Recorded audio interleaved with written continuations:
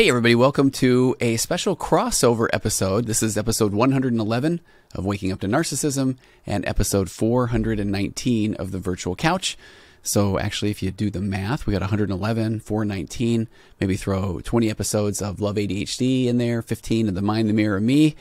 I don't know, maybe a dozen of Murder on the Couch, carry the 12, and that is roughly 572 episodes of podcasting. Or for my Waking Up to Narcissism audience, using narcissistic math, that is well over 10,000 podcast episodes. So thank you for joining me. Now, why a crossover episode today? There's a couple of reasons. One is the topic of today, death by 1,000 cuts. These episodes are ones that resonate so much with people on the Waking Up to Narcissism side, but I also have people on the Virtual Couch side of the coin that have talked about going over and listening to these as well. And for my Virtual Couch audience, the Waking Up to Narcissism podcast is actually quite a bit bigger than the Virtual Couch podcast, which I never anticipated. And they do hit different demographics when you really break down the where they go and the numbers. So I just thought, why not? Why not bring all my friends together today to listen to today's podcast? So that's one reason that the Death by 1,000 Cuts episodes are pretty fascinating, and today's has so much content. And yeah, there are examples that are heartbreaking, and there are some that are just fascinating and will probably resonate with a lot of you in your relationships, but not even necessarily, I guess, in your relationship, but you may not even be aware that there are people around you that you care about that are also in these relationships with emotionally immature or people that have strong narcissistic traits or tendencies. And hopefully this will help give you even more empathy and the opportunity or ability to connect with some people that might be struggling. Or again, you might be struggling in your relationship as well. Now, reason number two, this is moving week. We're headed to Arizona. And on that note, I had never done this, or I never have on a podcast, so we'll see how this goes. But first of all, sign up for my newsletter at tonyoverbay.com or in the link tree in the show notes here. And then speaking of my newsletter, this is kind of part of that segue. A couple of weeks ago, I mentioned to my newsletter audience about this move. And then at the end, I threw in there a little bit of a, hey, I might actually have been able to open up some space to have a handful of new virtual clients. And the feedback was really wonderful, but I just wanted to put that out there here as well. So if you resonate with the material that I put out, either as a couple or as an individual, feel free to drop me an email at contact@tonyoverbay.com or go through my website and tell me a little bit more about your situation. I can't promise anything, but if I can help, I would love to see if that might be a possibility. And I also have two amazing associates, Nate and Marla Christensen. Yes, they are married and they are both therapists. Insert joke there. Marla was on the Virtual Couch podcast a couple of weeks ago talking about grief and loss, but she can work with a variety of things. And she has some strong relationship skills from some of the things that she's been through in her background. And we talk about that on that Virtual Couch episode. And then Nate has been on, I think, the Virtual Couch half a dozen times, also over on Waking Up to Narcissism. And he works with addiction and ADHD, anxiety, depression. So if you're looking for help and just not sure where to go, just reach out to me and I'll see what I can do. But just a quick heads up too, before we dive into today's episode, it should be dropping on Tuesday, March 19th. So if you like watching things live and you got a TikTok account or YouTube, then you're in luck, because my daughter Sydney and I are gearing up for our next relationship Q&A session, and that is on this Wednesday, March 20th at 7:30 p.m. Pacific time, and you can catch that on TikTok live or on YouTube live, and then you can always catch the replays on my YouTube channel. So talk about death by 1,000 cuts. We hear that phrase often, and it actually comes from this old harsh punishment called, I think it's Lin Chi out of China. So if you, to set the stage, picture this, it's a slow, painful process where the person got these tiny little cuts, basically paper cuts, over and over until it was just too much. But now we're not talking about physical cuts, but emotional and psychological ones that come from dealing with someone who's struggling with emotional immaturity or maybe showing some narcissistic traits and tendencies. And what this can start to look like is sarcastic comments or a cold shoulder here and there. And what is really difficult is those may not seem like a big deal on their own, but you start to pile them up. And we're talking day after day, year after year. It can even be decade after decade. And they really do start to wear a person down. It starts to chip away at who you are. It messes with your head. And pretty soon you start to feel all alone in your own relationship but yet also questioning, is this something that I'm causing or creating, or is it all in my head? Or the person that's the more pathologically kind, that's trying to make sense of things, will often say, wait, am I the emotionally immature person? Am I the narcissist? But here's the deal, because I want to validate those feelings. They are real, the feelings that you're having, and those small cuts, they are anything but small when they start to pile up. So as we start to dive into more of the stories today, you're going to hear a lot of those moments that really did leave a mark, and we'll talk about how we can start patching ourselves up, how we can start standing strong again. And so often we just don't know what we don't know. Now we're here and we're starting to learn more about something that we weren't aware of, and that can be a really difficult place to be when you start to wake up to this emotional immaturity, whether it's in yourself or in your relationship, because it can often then feel like, well, now what do I do? But what you do is you keep doing and being and listening to podcasts like this, and you're on that path of enlightenment. Let me also address, before we jump into the examples, why we often feel dismissed when trying to share some of these small cuts. Because let's say that you have tried to share these with, and let's not say maybe necessarily the person that's inflicting those cuts upon you, because I'm sure that you've tried to do that already, but you start trying to share them maybe with a sibling, an adult sibling, maybe a pastor, a bishop, a leader, a friend. Because sometimes we just want to feel heard. If we feel like we're being made to feel crazy within our relationship, that's one of the first things we need to do is say, am I crazy? I need to reach out to somebody. And especially if it's somebody that I think that I can trust. But then if they invalidate us, we want somebody to tell us that, hey, we're going to be okay, or I see you. I know that we need to find that okayness from within. I mean, that's a big part of becoming, is that you do need to eventually find a way to know that you're okay, not need that external validation. But that is a process, and that one ebbs and flows with your own mood and what's going on in your life. But we'll get to that point where you have that okayness from within. It's really difficult if you're in a relationship where you're starting to bleed out from these cuts. So when you do try to open up to your friends and family about the little things that maybe your partner does that is really starting to hurt, all those little small comments and actions that, again, don't seem like much on their own, but they add up over time. So you finally decide, okay, I'm going to share this with somebody. I'm hoping for a bit of understanding, maybe even a shoulder to lean on. But instead, you get things like, well, hey, it could be worse. Or, oh no, I totally get it. My partner does the same thing. And then just like that, the focus shifts. And it's not about you anymore. It's about them making themselves feel better about the conversation. I know that people are trying. In that scenario, they feel like they are doing something good by telling you, hey, don't worry about it, as if you hadn't thought about that, or as if somebody telling you not to worry about it, then all of a sudden your fight or flight response calms down. Your body no longer keeps the score, and you can just go back into the relationship and say, I guess it's not so bad. They are trying to help. But in doing so, they start to make it about their own comfort, of getting rid of their discomfort, not about what you're going through. And that's from an absolutely bless their heart standpoint. But here's the thing, it's human nature to want to fix things, especially when we're faced with somebody else's discomfort. If you're a parent and your kid comes up to you and they are really sad, what do we want to do? We want to say, hey, don't worry about it, bud. It's not a big deal. Or, well, what did you do as part of that, the situation that you're coming to me with that you're upset about? Or, hey, not right now, or just take a couple of deep breaths. Or we can even be doing it from a place of good, but what we're doing is invalidating that person because, quite frankly, it makes us uncomfortable. It's like if we can offer this quick solution or make it seem less serious, then we've done our part. That's all I can do. But that's not always what we need. It's rarely what we need.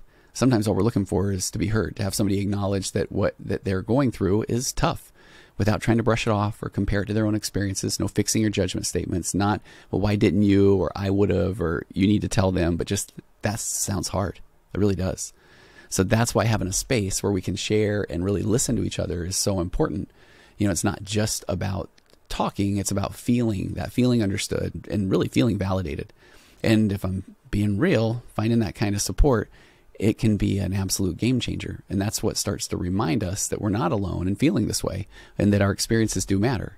So if you're listening on the virtual couch side or wherever you are, I have a private Facebook group for women who are in emotionally immature or narcissistic relationships with, it can be anyone, with an adult parent, it can be an adult child, it can be their spouse, it can be somebody at work, it can be a neighbor, it can be a pastor, it can be, you name it.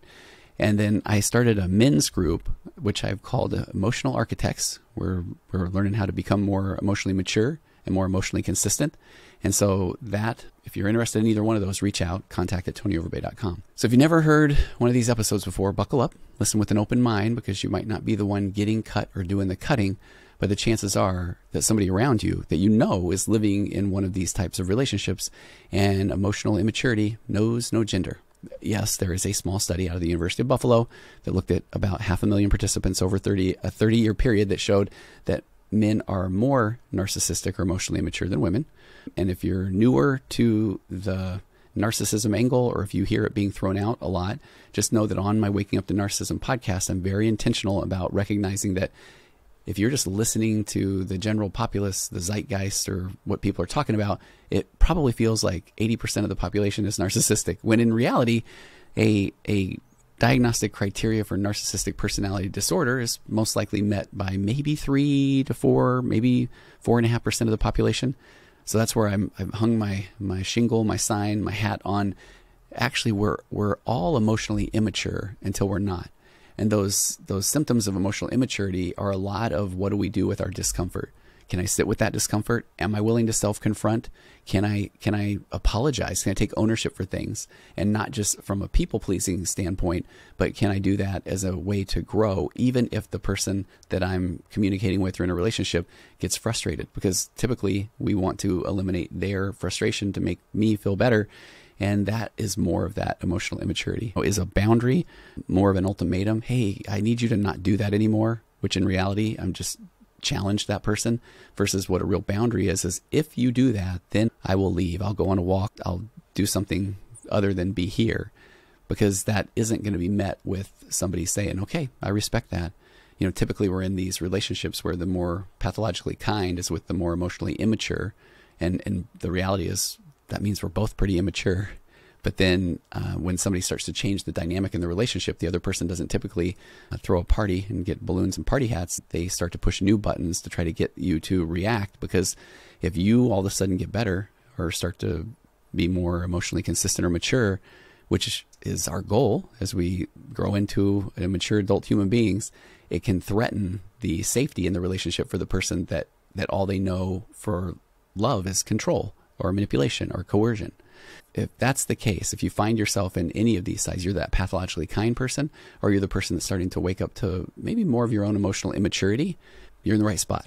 So let's get to these stories. So what I like to do in these Death by 1,000 Cuts episodes is I will read these stories. The stories have come from people that have emailed in since the last Death by 1,000 Cuts story, or people are listening to the back catalog, and I get a lot of these emails. And then I also put a request out to the women's Facebook group. So these are all based on real life experiences, and then I have gone in and asked for permission. So at times I think people maybe have changed up a few of the details just to protect confidentiality, but they are based off of real stories. And I think here's our first quick emotional immaturity check, that as you're hearing these, if your first thought or reaction is, I'm not buying it, it's kind of fascinating, because you don't know these people or their experiences.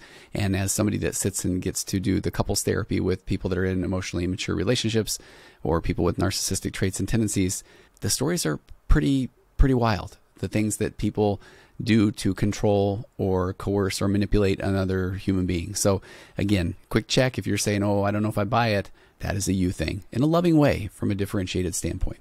So let's get to these stories. So the first person said, he used to make sweeping generalizations about groups of people. When I disagreed, he said I was being argumentative for the sake of it. Because remember, to the narcissist or the extremely emotionally immature, you can't have a different opinion, because if you do, then you think that theirs is wrong. Even if that's not what you're saying or conveying, in this scenario, he's already observed you disagreeing, and then he has quickly made the judgment that therefore you think that you are better than him. All or nothing, black or white thinking. Honestly, it's like everything is a game, that there must be a winner and there must be a loser, but we're not playing I guess it would be a real live game of life, where it's almost like we're playing a board game, because there has to be that winner. There has to be somebody in this one-up position. And what that does in the relationship is it eliminates curiosity. It eliminates connection. It's all competition. And one of the stranger things still is that he also most likely thinks that you will now be impressed that he can speak with such authority about something while trying to also destroy you emotionally, which then actually only makes him feel better. But now you're also supposed to say, my hero. And you're probably supposed to desire him, and you'll get that wrong too.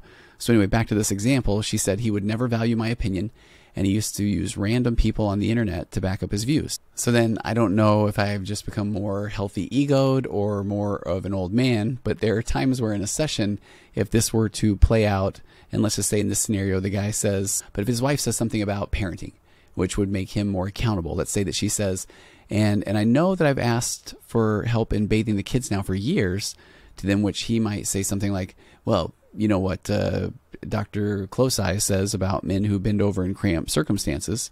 And this one is based on a true story, honestly.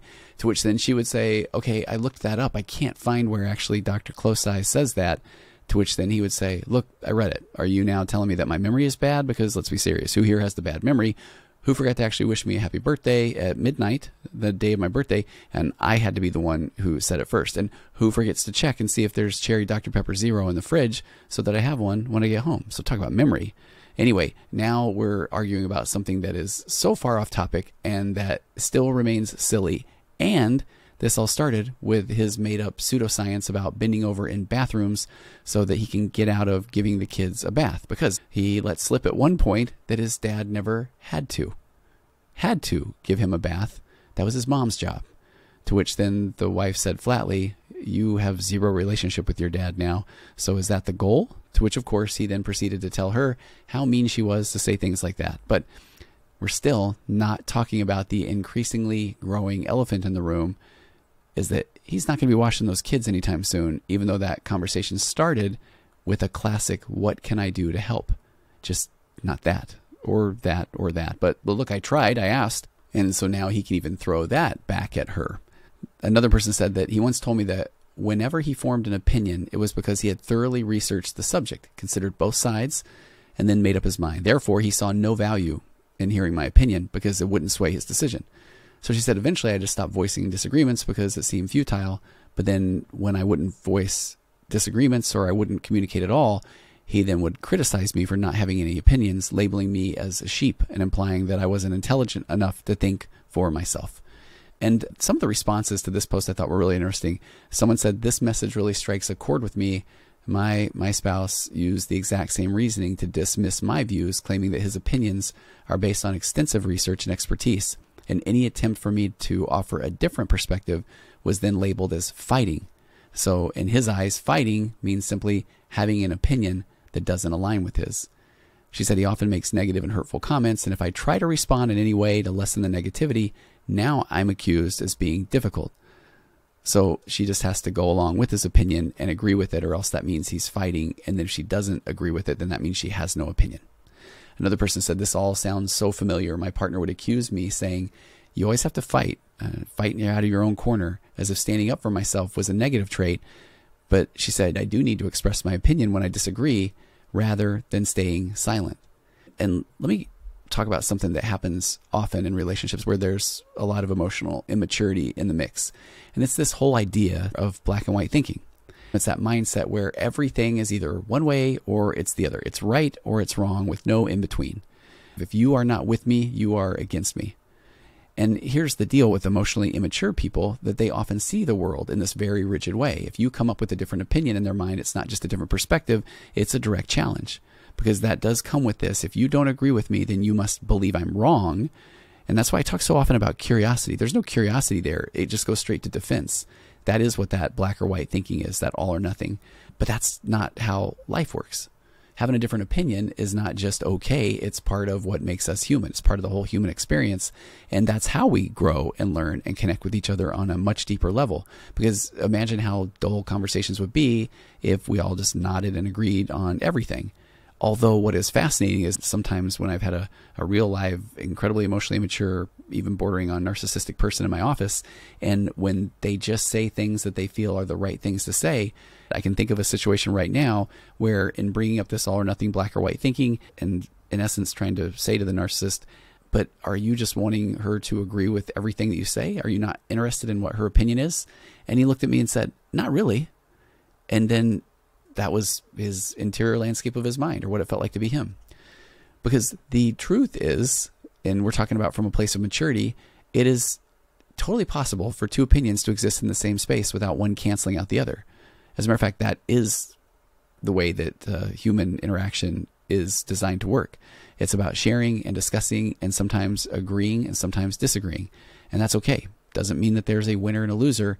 It means that we are engaging. If we're engaging, it means we're alive and we're kicking and we're just in a big part of this whole rich, complex human experience. That's a positive thing. So the next time you bump into that black or white thinking, that all or nothing thinking, remember that the world is actually full of a lot of colors. And it's those colors with their shades and their nuances that really do make life interesting.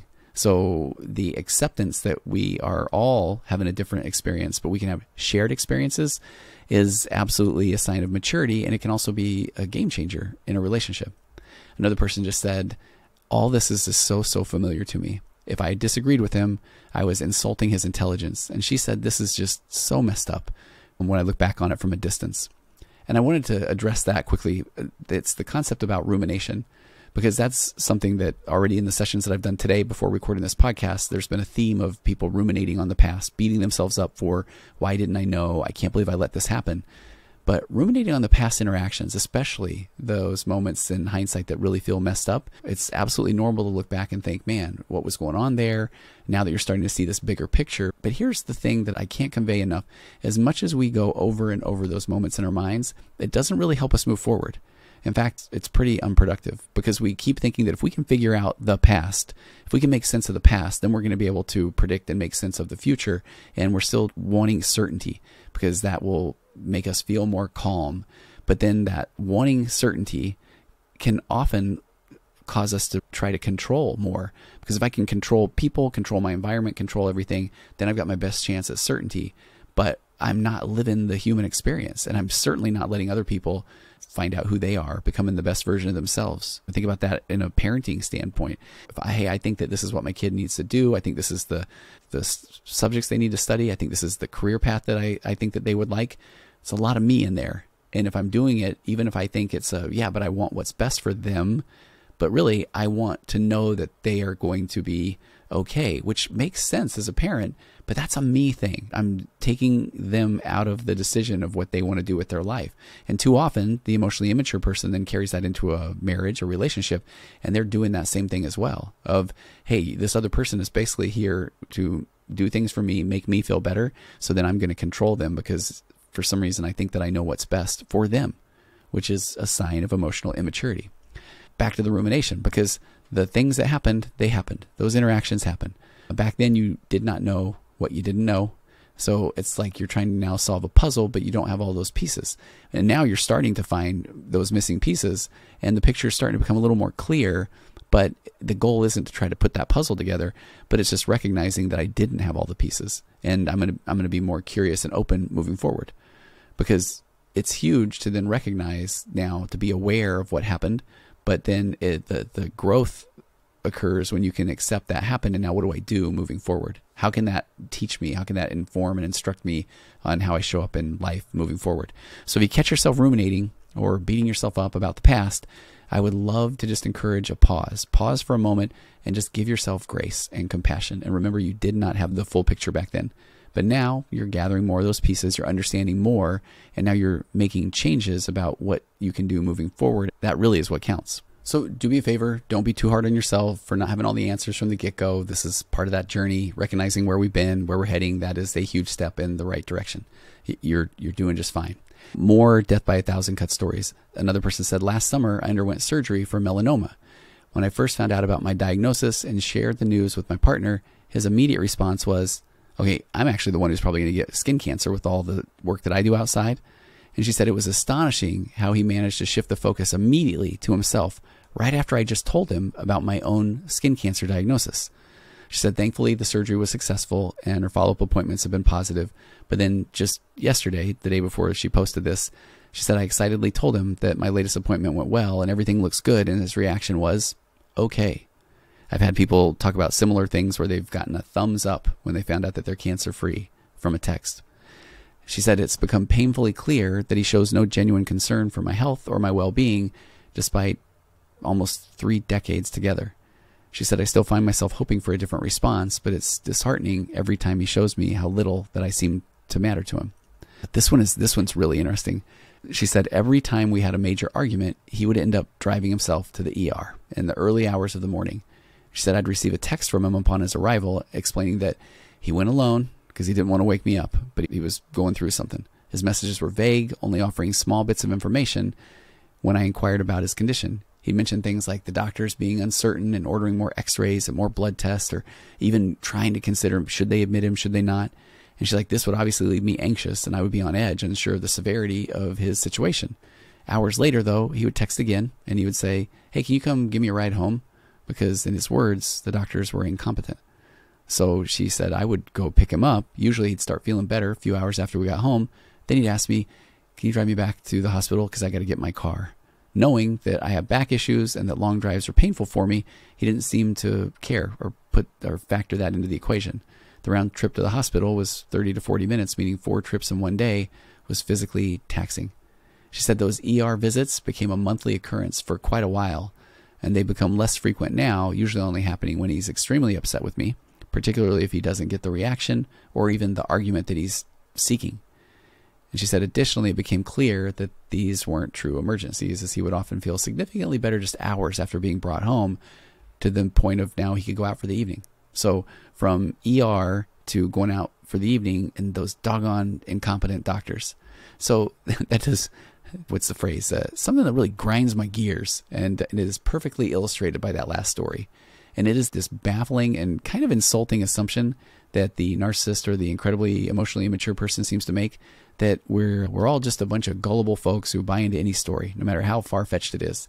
So then imagining that scenario, somebody dashes into the ER after a few hours of the medical team supposedly just all scratching their heads in utter bewilderment. This person just throws up their hands and says, oh, forget it. This isn't worth my time. Texts his wife, come pick me up. As then the modern hospital would then, with all of its expertise, protocols, would then just let a patient dictate the pace and what to do, and then just wander off because they're a little bit miffed because these doggone doctors don't know what they're doing. And it goes back to that concept where the emotionally immature, the narcissist, truly believe that they are the special one, whose mysterious condition has left the entire medical community in a daze. It's like, really? So these doctors, trained professionals who have seen it all, would be completely stumped and just let somebody walk out in a huff. That's kind of silly. And it's not just frustrating, but again, it's more of this insult to your intelligence. And I hear these stories often about what people say that they know about therapy that have not been to therapy. I have been a practicing therapist for 17, 18 years every day, not weekends. I'm saying that because now I can see the emotionally mature. Oh, really? Every day? 7 days a week? Is that what you're trying to say? Which is not the point. But when somebody has not been to therapy, but they want to explain to me what they think therapy is like, then that is adorable. Or I hear people say that therapist or that counselor, they've got their own agenda. Says the person who has no idea what my practice is about, or hasn't even been to therapy, or especially to see me, because that is how special that person is, that they know more about the attorney, they know more about the doctor, they know more about the therapist than even the therapist does. And I don't even have to go to therapy to know that. So that is that sign of emotional immaturity. But it's interesting though, because it just shows you the links that people go to, and a lot of it's subconscious, to then put themselves in the center of every narrative. I know, and you don't understand, and they got an agenda, and you can't go see this one. I mentioned this on a podcast a week or so ago on the virtual couch, but it's this concept around having now seen close to 1,500 couples where a new couples therapist, because I was this at one point, will then sometimes question maybe one of my clients if they're interacting with them as an individual, saying, well, wait, he can't see the couple and then still talk to you guys individually. That graduate school said you can't do that. But then there's enough of us couples therapists that have been doing this for a long time that recognize, okay, that's what I know how to do, and I'm very comfortable in doing that. And so then if somebody's trying to tell me you can't do that, it might be a good idea to start with some curiosity and ask, what's that experience like? Do you ever find that that's difficult, or what is difficult about it? Or at what point and how many couples and how many years doing this did you finally feel like that was something that you could do and still maintain the integrity of the therapeutic alliance, versus well, I don't think that they should be able to do that. Again, putting yourself at the center of every narrative and then expecting somebody else to follow along without question. We're moving to Arizona. I had someone maybe a couple of weeks ago spend quite a bit of time reminding me how hot it is in Arizona, as if I had never thought about that. And I thought it was really interesting because they just said, okay, as long as you know. So I do. And they continued on that narrative as if then now I was supposed to, I think during that session, call off the entire move and try to purchase my house back and sell the house that we had bought, let the entire family know that's moved.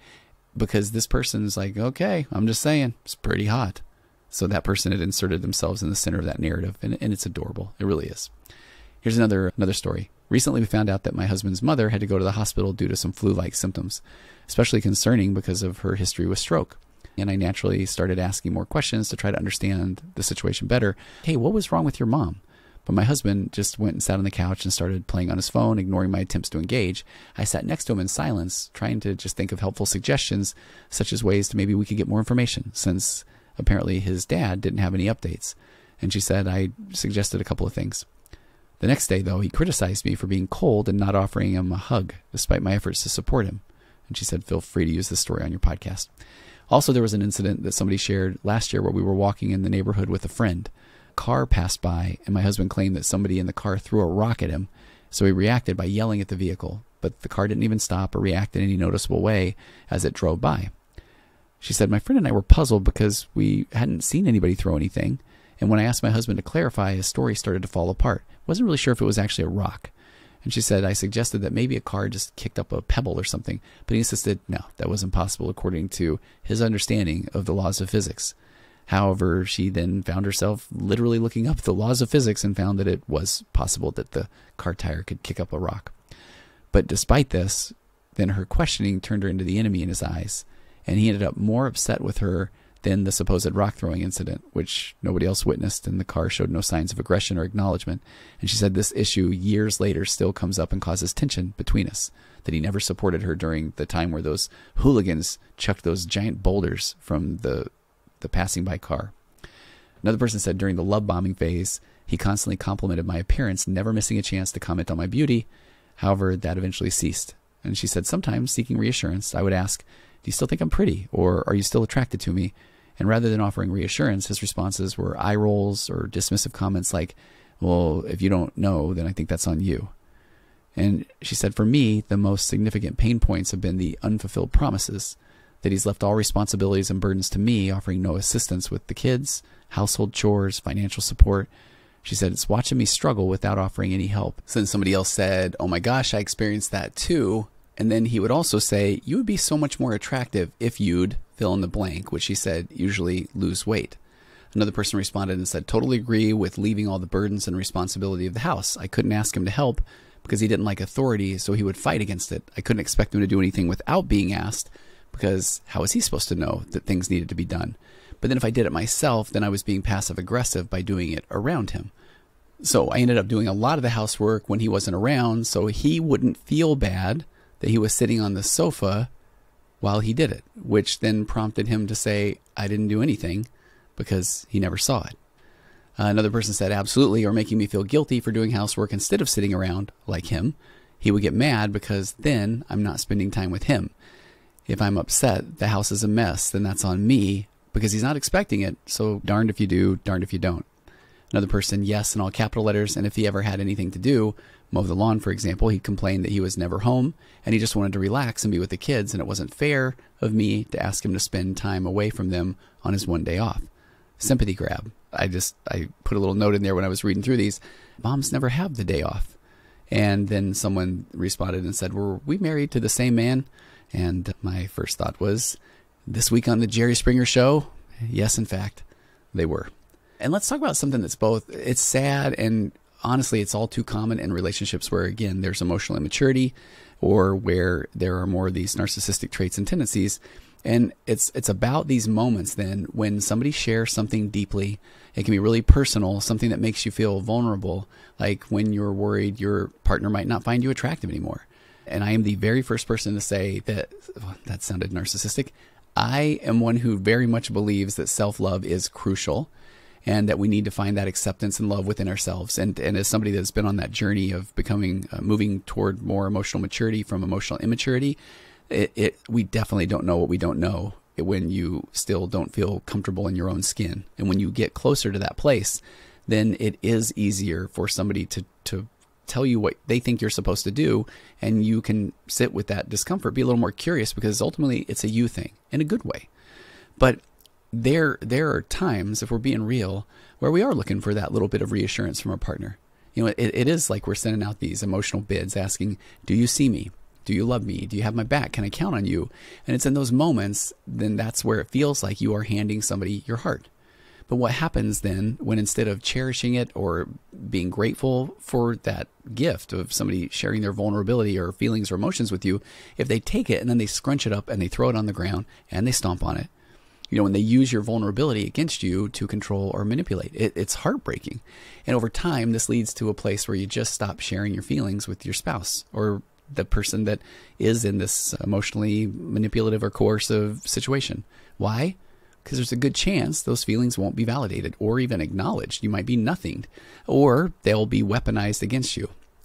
And then those insecurities that you opened up about, that you finally felt like I can share with somebody, when you're seeking reassurance from the one person who's supposed to have your back, when then that person then throws this vulnerability back in your face as a tool of manipulation or control, I mean, that's a tough spot to be in. Because you start to realize that the very things that you shared in confidence, hoping for support, can and will be used against you. And it becomes this reminder of the importance of feeling emotionally safe in relationships. Because without it, we find ourselves holding back. We're protecting our hearts from the very person who should be helping us guard it. Let me get back to the stories. My daughter visited my house with a message from my ex about the dog, mentioning how much he missed the dog. At first glance, it might have seemed like a trivial comment, but she said, I'm thankful for the support of others in the group who understood the impact that it had on her. She said it felt like a subtle jab at me, implying I missed the dog, but not you, and portrayed him as the victim to my daughter, suggesting, poor me, your mom took the dog away. She said this situation stirred up feelings of guilt towards him and frustration and sadness for her daughter. She said her daughter then was unfairly placed in the middle. And she said it also felt like an intrusion into the new space that she's been trying to create for herself to move on and heal. Let me just address that for a second too. I think what is really difficult is people get into these situations of where there's going to be a divorce and they say, okay, we just want to do what's best for the kids. And I will say then, I think so often in that moment, the people do mean it feels like the right thing to say in that moment. And that is what they want to do. But then you get out of that moment. And now the first time that maybe one of the kids is complaining about having to go between houses, and then the more emotionally immature person says, well, I wish it wasn't happening either. That's it's your dad wanted the divorce. And I think that can be a really difficult thing to put the kid in the middle. And when people will say, well, I'm just being honest.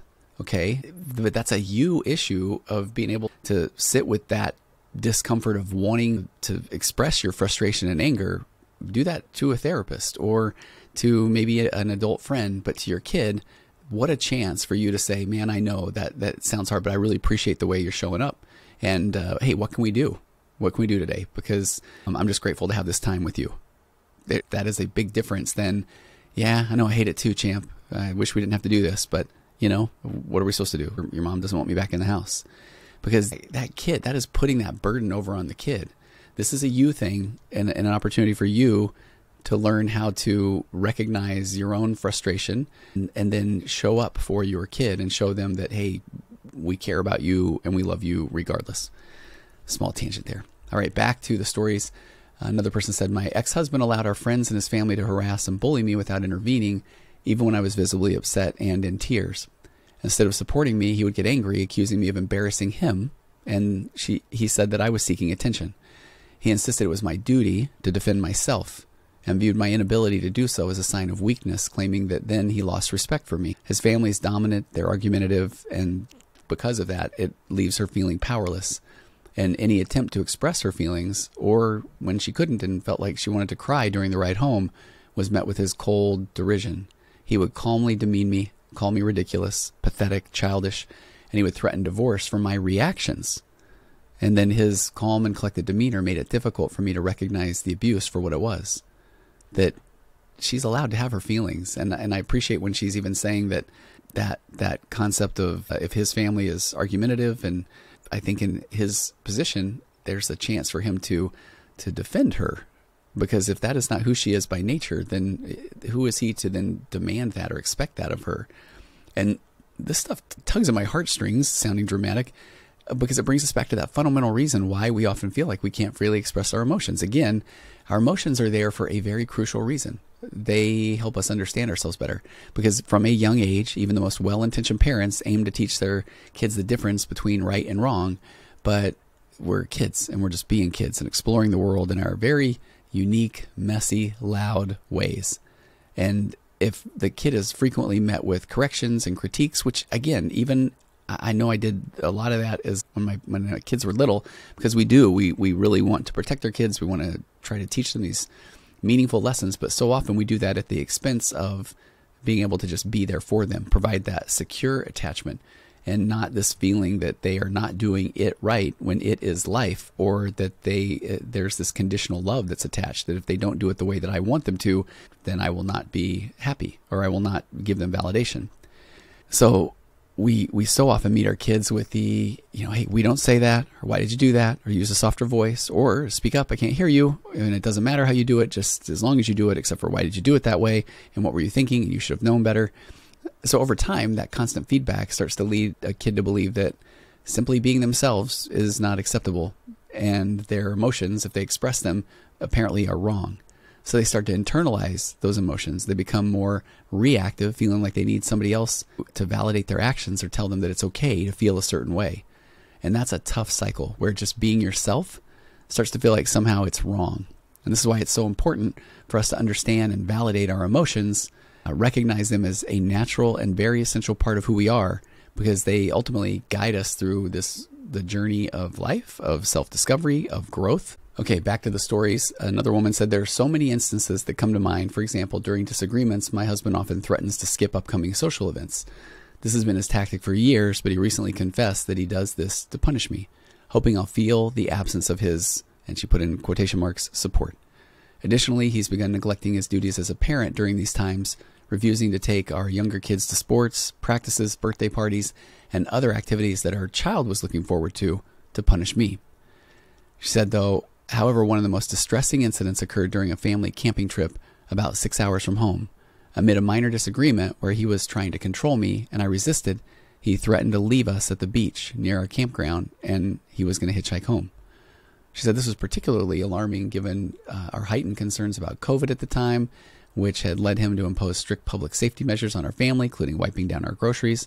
So moreover, he was aware of these crucial details about our new camper that I wasn't, making his threat even more concerning. And he made this threat in front of our then toddler. She said I chose not to intervene, pretending to leave. He then actually ended up hiding behind a bush near the truck. She said a couple hours later, as her son and her were returning to the truck, he emerged, and he was so frustrated that I hadn't sought him out or attempted to stop him on the road. Next, someone said, my husband openly acknowledges his hypochondria and frequently experiences both genuine and explicable illnesses. This often leads him to withdraw from responsibilities at our shared workplace and at home, opting to rest in the afternoon or retire early even before our son's bedtime. Despite this, he prioritizes his workouts as part of his self-care routine. However, when I don't feel well, he still expects me to prepare meals for the family, handle the cleanup. She said, I've recently set boundaries around this behavior, but he attempts to make me feel so guilty for doing so. She said he also makes me feel guilty if I want to prepare a meal for friends who are either seriously ill or have just had a baby, arguing that it's not in our budget, even though we most definitely can afford it, or that it detracts from family time. I think this is an interesting one, as simple as that sounds, but is it because we can't afford it, or is it because it detracts from family time?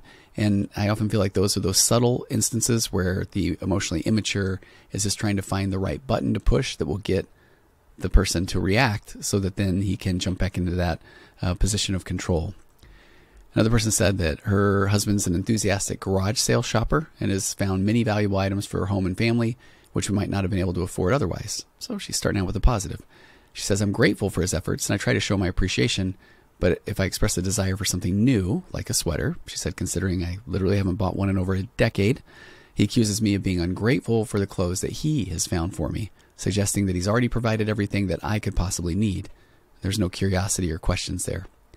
Another person said, after the holidays, my husband approached me expressing concerns about our budget being tight. He requested that I jot down every anticipated expense for the upcoming month.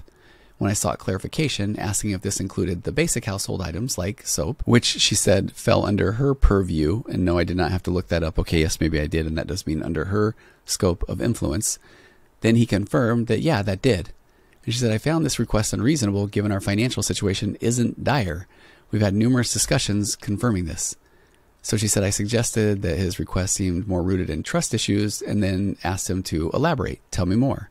He then quickly changed his stance, claiming he thought that I was referring to, the fancy soap, something that she says we've actually never purchased in the 13 years that we've been together.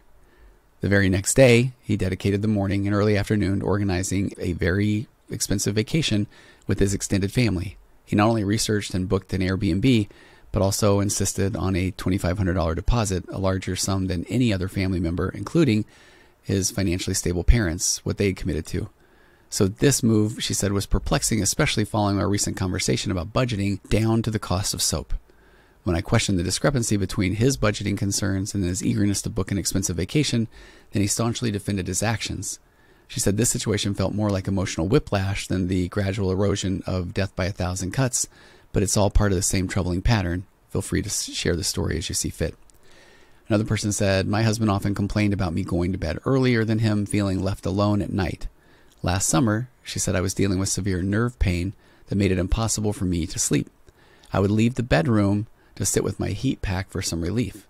One night, and this one gets really interesting, she said one night, because she left the bedroom and then came out to where he was, he mentioned that my being there disrupted his time spent looking at porn. She said he moved out at the end of that summer, coincidentally the day before I started a new job, leaving me emotionally distraught on my first day. Now, she asked a very good follow-up. She said, by the way, Tony, I'd appreciate any insights you might have on how porn plays a role in emotionally immature relationships. She said, it seemed like my husband used it as a way to avoid working on our connection. He would then make me feel guilty for his porn usage, blaming it on my not fulfilling his sexual desires, which only made me feel unsafe about being intimate with him.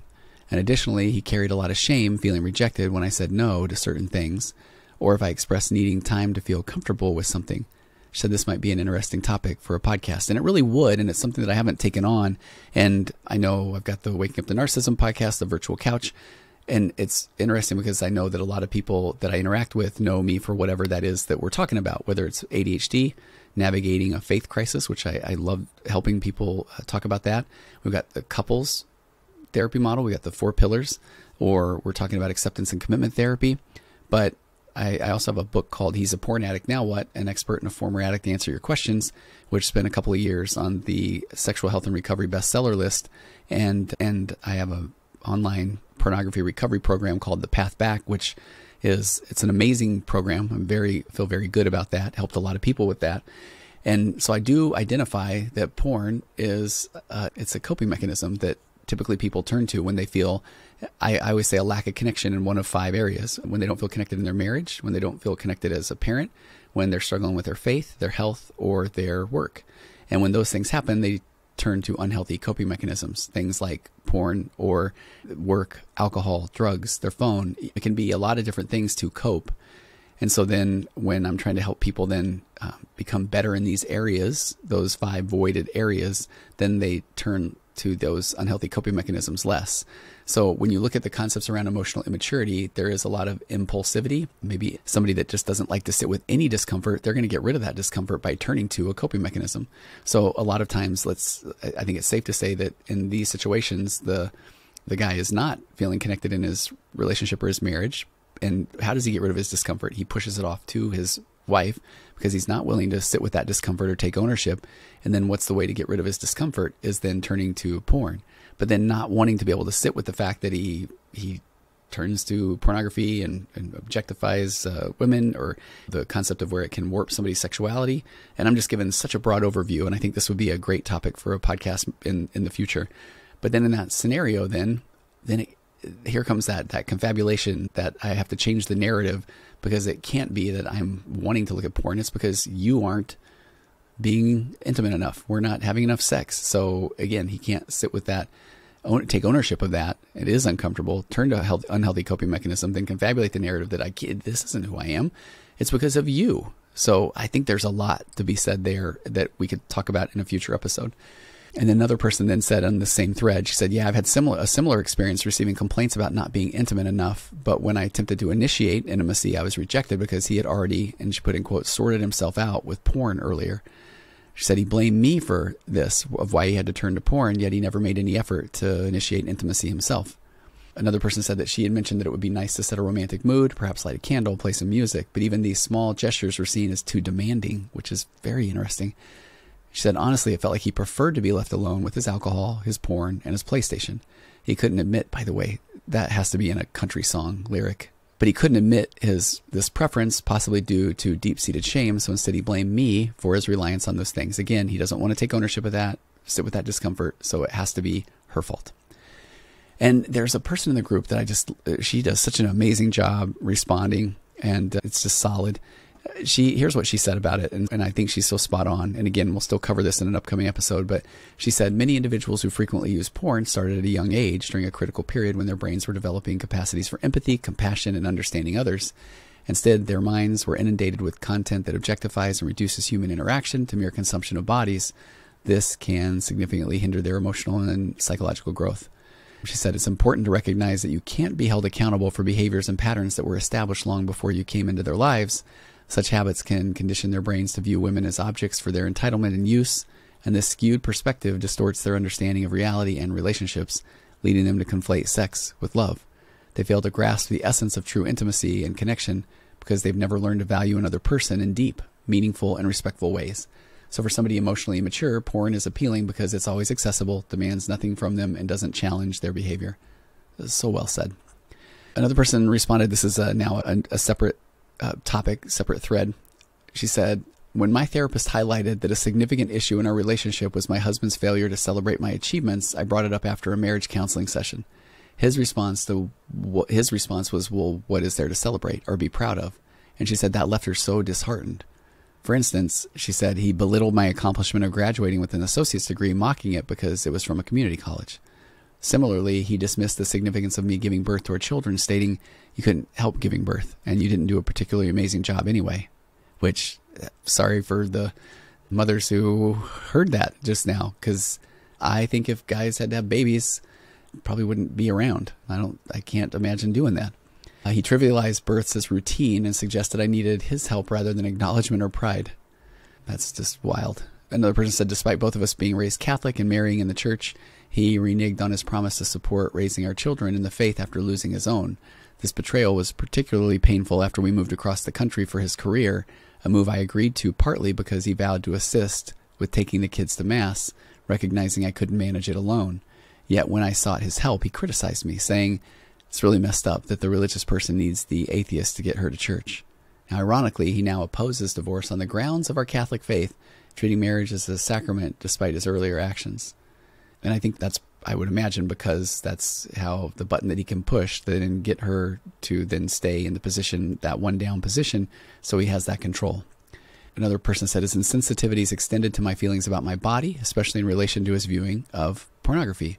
When I expressed insecurity, comparing myself to the unrealistic standards set by such content, he insensitively suggested that there's a niche for everyone.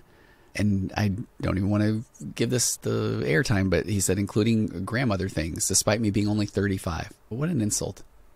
She says that, and this is her pathological kindness, I would imagine, because she says, although he might have intended to reassure me, his comment lingers in my mind, especially when I see my stretch marks. She said it feels shallow to dwell on this, considering these marks are a testament to carrying, birthing, and nurturing 3 beautiful children, a sacrifice I would willingly make again. Yet it's painful that their father never appreciated any of these sacrifices. She said, I'm sharing this as is, feeling okay about it. And I'm grateful that she felt confident enough to share that, because that's not okay to say that and expect that to have your partner feel safe and opening up about anything. Another person said, you're welcome to use any of these examples as they are. Some might seem trivial, but they were significant in my experience. He frequently accused me of being mentally and emotionally unstable, especially if he disapproved of something I did or said. He often claimed I was upset when I wasn't, using it as a pretext to be angry with me. He criticized me for not being sufficiently grateful or for not expressing thanks properly, not just to him, but also to his family and even to kind strangers, labeling me as arrogant and entitled. He was overly concerned about my posture, constantly telling me to pull my shoulders back and sometimes physically adjusting them himself. While shopping, he accused me of being reckless with the shopping cart and obstructing other people's paths. He complained that my voice was piercing and hurt his ears, leading me to adjust my volume, only for him to then say he couldn't hear me. Speak up. She said this has left me feeling anxious about speaking up in any setting. He ridiculed the way I sit while driving. Whenever we dined out, it had to be his idea. If I suggested a place, he would either give me the silent treatment all night or criticize my behavior throughout our outing. However, she said this never happened when we went to a place that he chose. Eventually, I stopped making suggestions, but then he would complain that I showed no interest in our outings. I just feel like if you need to, hit the back button a couple of times on your podcast player and listen to that list one more time, and then just have that reality check in with yourself. Because remember, our partner, our child, our friend, they are their own person, brimming with emotion and experiences and light and life and talents and abilities. But all too often, those who are emotionally immature or who display these narcissistic traits and tendencies seem to have, it's called an antagonistic relationship with those people around them. And while I am usually not one to deep dive into scientific concepts, the situation is something from biology called antagonism. And it's this idea where one organism benefits at the expense of another. So in the context of relationships, it's like the emotionally immature or narcissistic individual thrives while diminishing the other person, which is just something worth reflecting on. That if one person can only feel better about themselves when they take down another person, then that is an incredibly unhealthy relationship. So if that resonates with you even slightly, then I would highly recommend that you reach out to somebody to get some help, because that itself comes from your own childhood wounding of feeling like you have to control somebody into loving you, but you can't do that. You can have love or control in an adult relationship, period, not both.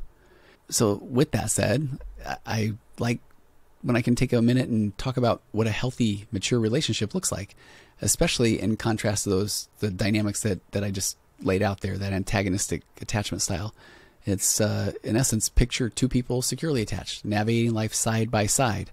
They are in it together. They're aiming for common goals. They offer and receive empathy, and it's second nature. They don't have to question, what does that person mean by this? And if they do, they can ask.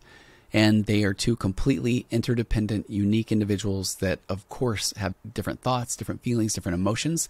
And that's what is so attractive about the other person, is that I want to get to know them and they want to get to know me. It's not that I want to control them. It's then being able to share the real, the true, and the heartfelt version of you. And that starts to lay down this solid foundation of trust and intimacy. With every word, with every gesture, and everything becomes an opportunity for you to self-confront and grow, and for you to find out more about what your partner's experience is, and in efforts to have, again, these amazing shared experiences, or to make you a better person. And yes, you will bump heads from time to time, disagreements, sure, they're part of the package. But here's the kicker. The mutual support, that part, solid. The respect and love that you have for each other, it's not negotiable. Those are not things that are up for debate, or they're not threatened by the rough patches. So this is what a cooperative approach to a relationship looks like. You're working as a team where empathy and all kind of truth, vulnerability, affection, those are the building blocks of something that is genuinely profound and therefore lasts. There's no control, no manipulation, none. What I thought would be interesting to do is flip the script and then talk about what then one, as an adult human being in a healthy, non-controlling relationship, can be and do, what they're absolutely entitled to do. Because remembering that your feelings, your actions, your decisions are absolutely valid. So I'm going to go back to that list. This is why I suggested maybe backing up and listening to that list again. Let me go through that list now of if this person is in a healthy relationship. You have the right to experience and express your emotions without being labeled as unstable. Your feelings are valid regardless of whether someone else approves or understands them. You're allowed to feel calm and not upset. And you don't need to justify your emotional state to anybody. And if you're not upset, you're not upset, period. Expressing gratitude is beautiful, but you're not obligated to perform appreciation in a specific way to meet somebody else's expectation or to make them give you that approval. Your gratitude, when you choose to express it, is enough. Your posture is yours to manage. You're the only one who gets to decide how you stand or sit or walk. If you're comfortable, it's all that matters. And if you're not, then get some help. Shopping carts and how you navigate them, turns out that's your business. Moving through a store it's about your comfort and convenience. It's about if you want to choose the one with the wobbly wheel, you go for it. It's not about adhering to somebody else's standards of cart etiquette.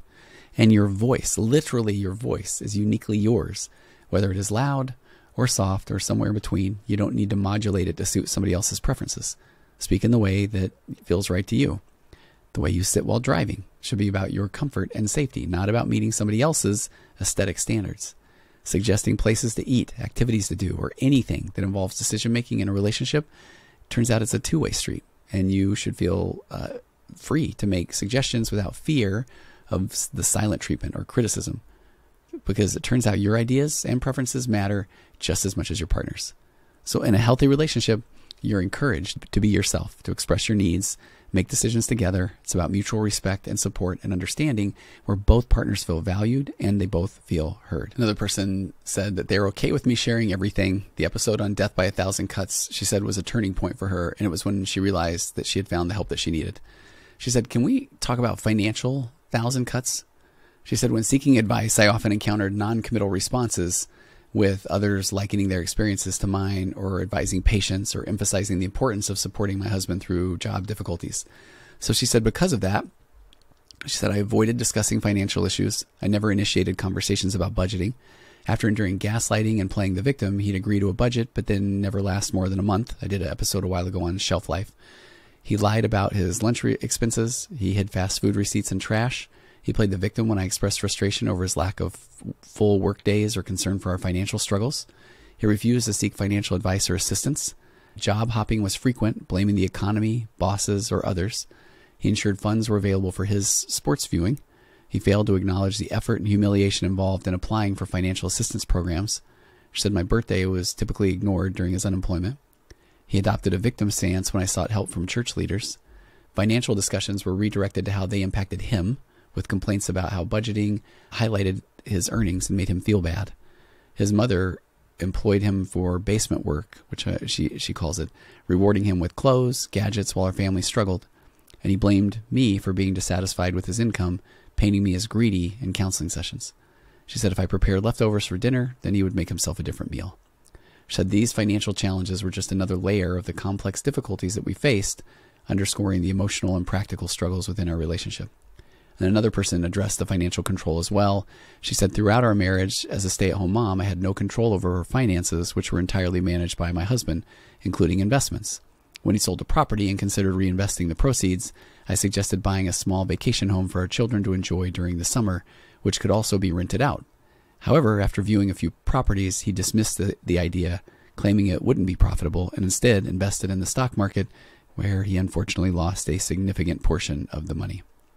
She said, "I was responsible for purchasing groceries, children's clothing, school pictures, and even furniture, but I could only use one specific credit card, and I was on a strict budget. The monthly bill-paying session was a dreaded event. Any overspending, whether by $50 or $500, resulted in hours of beratement. He blamed me for potential future failures, such as the kids not attending college, or the inability to go on a vacation, questioning how I managed before we were married. My allowance," she called it, "was $300 biweekly, from which any overspending was deducted as my punishment. This situation was so distressing that I would pretend to sleep to avoid confrontation, feeling utterly incapable and fearful of independence. Despite living in a $3 million inherited home, rent-free, the financial scrutiny over minor amounts was baffling.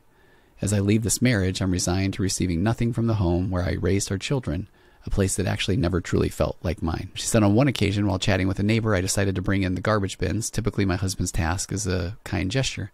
Upon his return, instead of expressing gratitude, he criticized the placement of the bins, particularly the compost bin, which he claimed made his task more difficult. When I addressed his comment, he accused me of overreacting, asserting his right to dictate household operations because we were married." Another person said, "You are welcome to share any of these experiences. They might seem minor to some, but then again were profoundly impactful for me." She said, "Gifts became a source of disappointment rather than joy. The first Christmas after we were married, he gave me pots and pans, and for my birthday, a vacuum cleaner. When my daughters excitedly chose a portable record player for his vast but unused record collection, his reaction was dismissive and critical, leaving them and me heartbroken. My gifts remain predictably uninspired, highlighting a lack of thoughtfulness and attention. His behavior in public, like overly staging affectionate reunions with our daughter to garner attention, felt disingenuous and focused more on appearances than genuine connection. The daily interrogations about my activities and conversations left me walking on eggshells, creating a constant state of anxiety and humiliation. Rigid dinner routines and unrealistic expectations around household chores, like bringing in the garbage bins, were enforced under his critical eye, often leading to unnecessary conflict and criticism. Comparisons to his late mother set an impossible standard, making me feel inadequate and undervalued, a sentiment that extended to his father's comparisons as well. She said her volunteer work, particularly her involvement with the Red Cross at Ground Zero, became a source of shame rather than pride under his scrutiny, leading me to hide this significant part of my life, even from our children. She said that had been a huge part of her life. Eventually, I couldn't mention any of my experience around Ground Zero. She said I put my hard hat and vest in a box in the garage and never mentioned it again. He made me ashamed of something I was once proud of. My kids didn't know about it until they were teenagers. They were shocked and couldn't believe I had kept that from them. They learned all about it in school and were very proud of me. His insecurities seemed to make them feel that my achievements somehow made him look less than, so he belittled me until I broke. Counseling, sought as a means of healing, turned into another battleground with his insistence on a male counselor and eventual dismissal of the process, reflecting on his unwillingness to address our issues constructively. His accusations of a guilty conscience and dismissive apologies after exhaustive arguments left me feeling empty and questioning my own sanity, contributing to a decline in my mental well-being and my memory. The constant invasion of privacy and lack of respect for personal boundaries exacerbated feelings of anxiety and panic, profoundly affecting my sense of safety and comfort in my own home. So she said these experiences, while individually they might seem small, they collectively represent a profound impact on my well-being and my self-perception, underscoring the deep and lasting effects of living in a controlling and an unsupportive relationship. Okay, I think I've got plenty more that we'll just save for the 8th installment of Death by a Thousand Cuts, but thanks for taking the time today. And hopefully you can see that through all of these stories and reflections that there is a bit of a silver lining that keeps shining through, and it's about realizing that, these people have faced these challenges that it would probably knock most people off their feet. But then here are these people sharing these experiences, whether it's in a group, sending me the emails, and as they're starting to put these pieces together, they are recognizing that they are surviving. And they're starting to get stronger. And yeah, it's a bit of a slow process, but you really are right where you need to be. And you're doing as much as you can right now. And with that acceptance and hearing and taking in this information, it is starting to change the interior landscape of your mind, or what it feels like to be you. And it's just a reminder that we're not just surviving these experiences. You're learning from them too, and you're starting to gather up a lot of wisdom, and not just to even heal yourself, but you can also start lighting the way for others on this path too. Let me give a couple of action steps that I think are key. One of those is spend a little bit of time journaling, honestly, or self-reflection. Whether it's daily or weekly, it doesn't have to be in a narrative format, but I really feel like it's important to write down some of these experiences, because your short-term memory is it's on life support right now, because your whole brain is focused on trying to make sense of the nonsense. And part of that complex post-traumatic stress disorder is that eventually your brain is sending all its blood flow to the amygdala to then get ready for battle. And one of the areas that it robs is the short-term memory, the hippocampus. So it is important to write things down. I used to feel like that maybe isn't as productive to write down all of the negative things that have happened. But when you start questioning your own sanity and thinking that things maybe aren't so bad, I think it would help to be able to look back. I think it could help to look back and see that, no, I'm not crazy. These things happened. And you've most likely tried to put a nice shine, maybe a matte finish, a gloss over a lot of these things that happen, if you can remember them at all. But remembering them is part of your healing, and being able to recognize that my body is trying to tell me something, and I can't just keep shoving all this stuff away. Jot some of those things down. And then over time, I think that practice alone can help you clarify your thoughts. It'll help you strengthen your understanding of your own worth, and maybe guide you as you're starting to set those boundaries that will hopefully eventually get to this place where it protects and helps you respect your own emotional well-being. And then find help. As a therapist, I think it's a great idea to seek professional help, but you can also find supportive communities, whether online, in person, that focus on your emotional health, your recovery from controlling or emotionally neglectful relationships. And that's where maybe right now we need to go for the validation or understanding or shared experiences, because that can help remind you you're not alone. And it can be scary to enter into a group, but it is one of the most healing things that you can be a part of.